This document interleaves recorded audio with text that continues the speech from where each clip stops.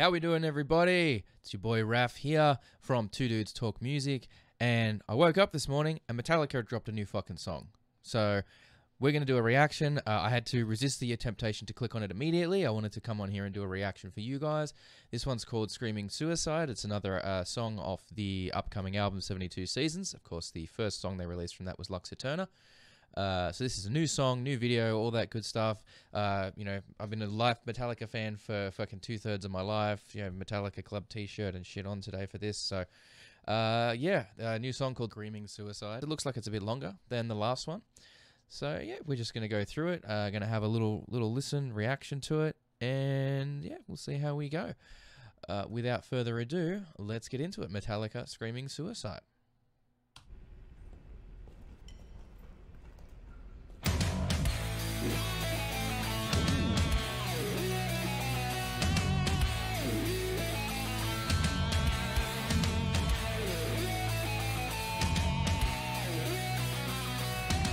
Interesting. I like this stuff.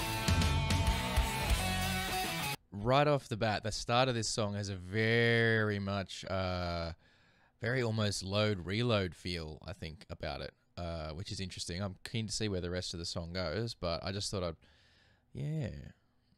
Okay, we'll see how this turns out.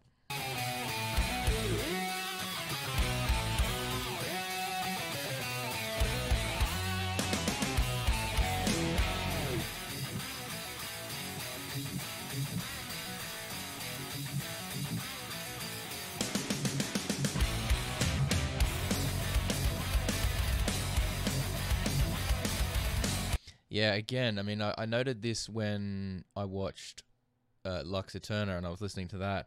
It's very, like, Garage Inc. era kind of production for this album. Like, not so much in the songwriting necessarily, because obviously they didn't write any of the Garage songs on Garage Inc., but the way the production was done for that album, this new album, it definitely seems like it's going to be in that same vein. So, yeah. Let's keep going, but that was just really interesting. It's definitely solidified for me that that's the sound of this album is going to be very reminiscent of that.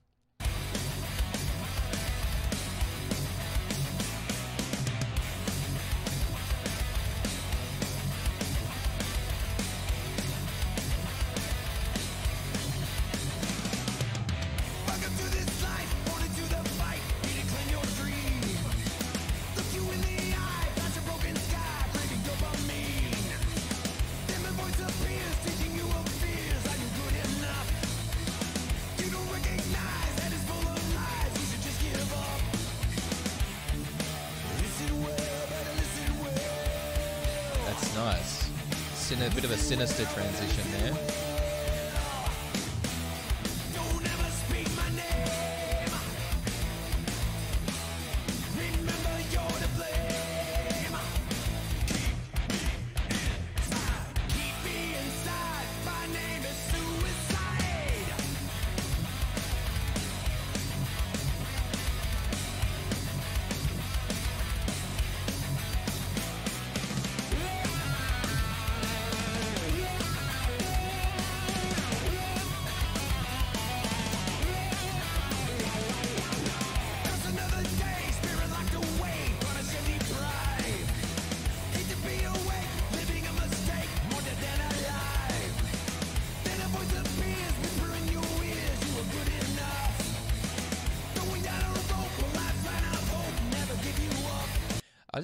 I gotta say as well, like, we see James's weight fluctuate a fair bit. Like, you see some photos and he looks quite chubby. Other photos he seems to have lost. He's looking really, really good here. Like, he definitely seems like he's slimmed down a bit. So I hope for his sake that his health is still well. Obviously, we know he had a few years ago had to go back into rehab again, which, you know, it's a struggle for anybody. And if you are struggling with addiction, I definitely recommend that you seek help with it. But, I mean, he looks like he's doing pretty well. He looks like he's fairly healthy. So, good for him. I'm also, with this song, just more about the song there, the change to that very kind of minor section right at the end of, I think, the verse or the chorus. Might even be the pre-chorus section, but there's a section before where it slipped into like a very minor sounding section, which took it very into like sinister, after that verse. So I'm probably going to come around again, but I am very curious about where the rest of the song's going with that too. That bit changes to a section that's very much in a minor interval is what I'm going for there. So that's really, really, I like that transition. I like that change to the more sinister sound there, just to accentuate that. Listen well, better listen well. Listen well, better listen well. Don't ever speak my name. Hang on, that was really cool. I want to go back and watch that again. The transition from slow-mo into normal speed, that was fucking cool. Listen well, better listen well. That was nice. Remember you're to blame. Keep me inside. My name is suicide.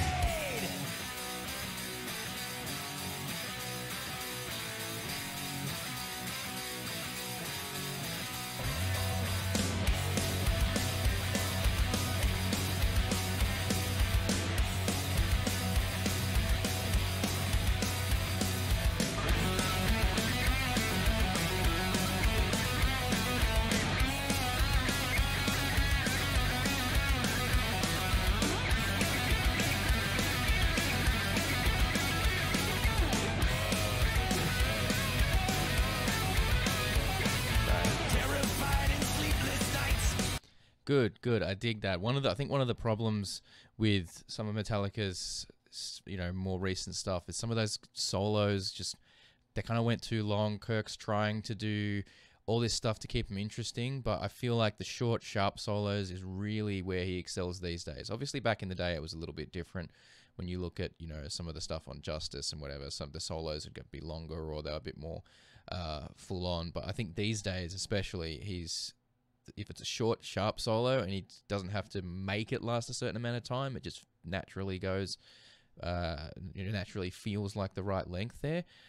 That absolutely was really, really good. I dig that. And obviously we're going into a bridge section now. Interesting choice, I think. Although I guess with the subject matter for this film clip going black and white adds an air of seriousness to it after the, more bright and, light-filled Lux Eterna video. This is definitely, it's black and white. There's like snow. There's lots of flashing, like blurring images and stuff. So I feel like that's aesthetically the right visual to go with the subject matter. So. Isolate and fight your mind, telling you you're left behind. Another solo, okay. That's cool.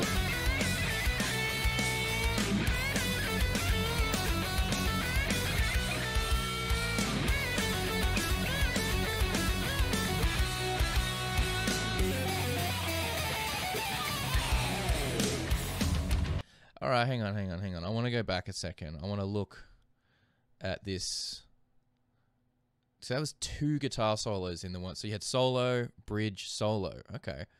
Interesting choice. I want to go back and just listen to that first solo again all the way through and see the comparison between the two. Is it about here? Oh, not quite far enough. Here we go.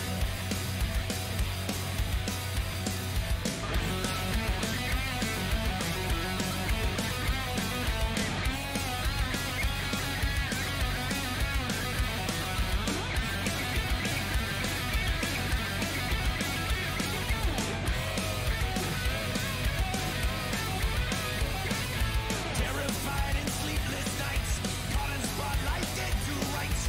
Isolate and fight your mind, telling you you're left behind.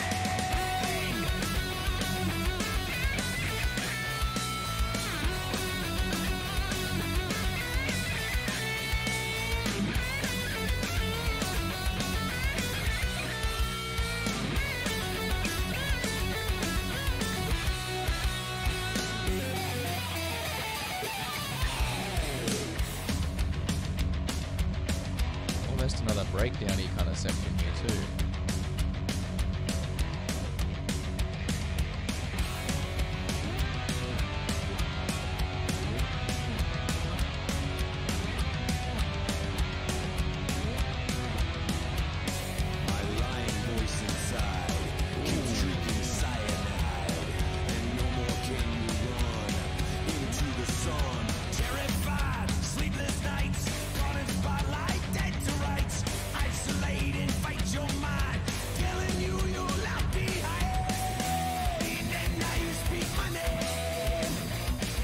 Good transition back into that pre-chorus.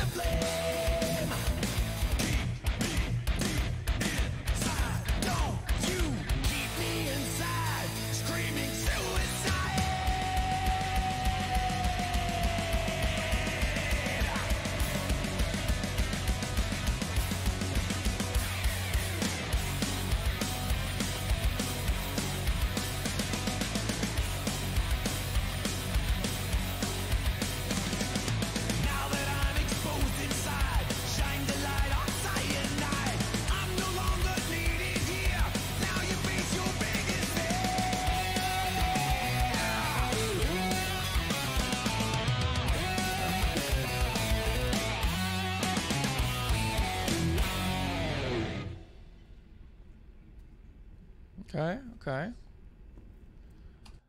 All right. So, straight up, cool song. I dig it. I feel like I prefer Luxa Turner over that. That seems like they tried to make it go on a bit longer.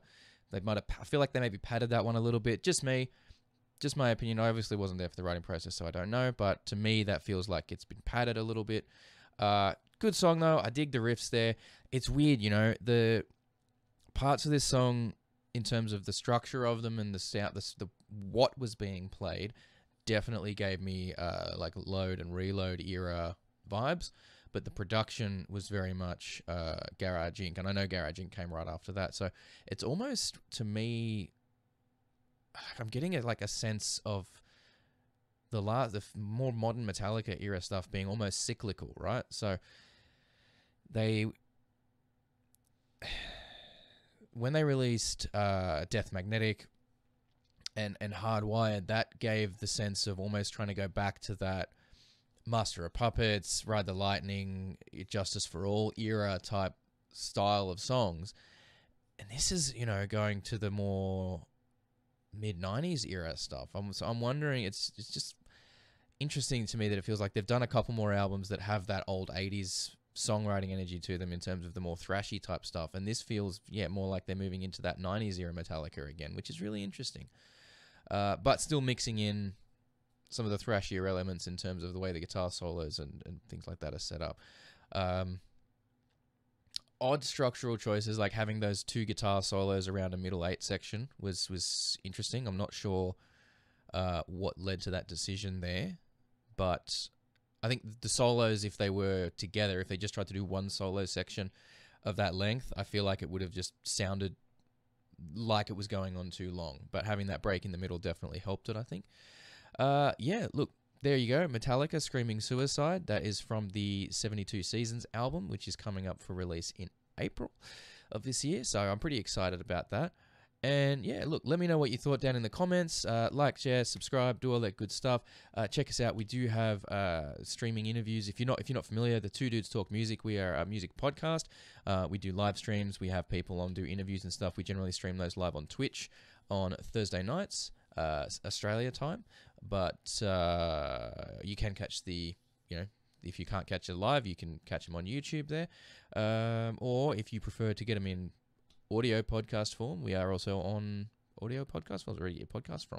So thank you very much for watching. Let me know your thoughts on this new song down in the comments, and we will catch you guys later. See ya.